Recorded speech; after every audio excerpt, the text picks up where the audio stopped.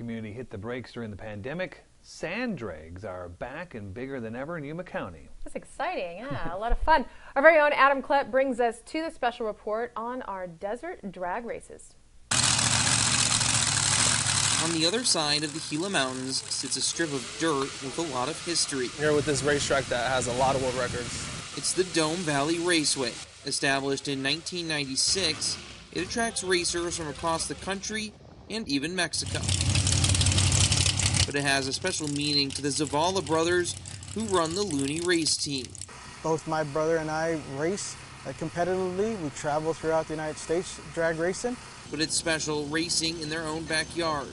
From Somerton, Alfonso and Tommy have been coming to the track to race since they were 6 years old.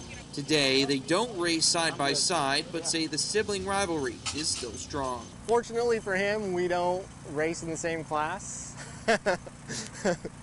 But if we did, I'm pretty sure I'd be loading him up. In this type of drag racing, it's not who gets down the track fastest wins.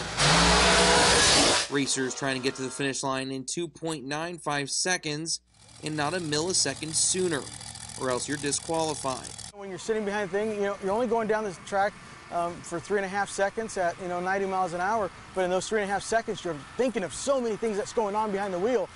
But even though winning isn't a matter of who hits the gas pedal first, these dragsters still hit blazing speeds. This is the Blown Looney Top Eliminator Dragster, and when Tommy is behind the wheel like I am right now and presses the pedal to the metal, it reaches speeds of up to 120 miles an hour. But the Zavala brothers say I can't go for a test drive and make me get out of the dragster. It's Tommy's turn to get behind the wheel and go on his first qualifying run.